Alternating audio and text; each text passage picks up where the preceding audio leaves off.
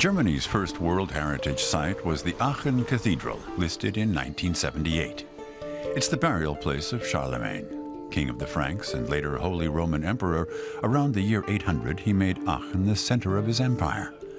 More than 30 German kings were crowned here over the centuries.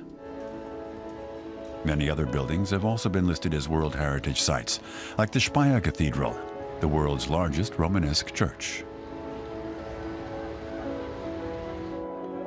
The Würzburg residence with its Baroque palace. And the Cologne Cathedral, a masterpiece of Gothic architecture.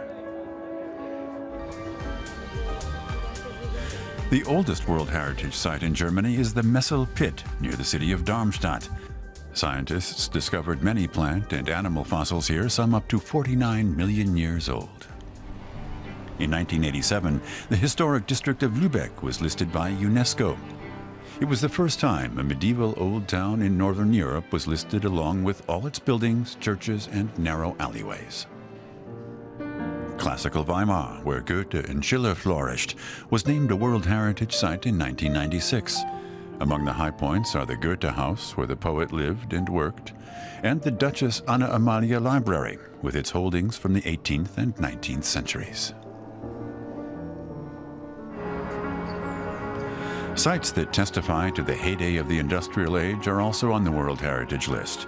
The Zollverein coal mine complex was once the largest and most modern facility of its kind in the world. Today, it's a monument to industrialization and an important stage for cultural events. And in 2009, the Wadden Mudflats of the North Sea were declared a Natural Heritage Site. The tidal flats are home to 10,000 species of flora and fauna, including the world's smallest snail. Germany's ancient beech forests are also a World Natural Heritage Site, together with the primeval beech forests of the Carpathians. Once beech forests covered nearly half the European continent. Today, only a few of these ancient forests are still standing. But for the first time ever, a site in Germany lost its World Heritage status.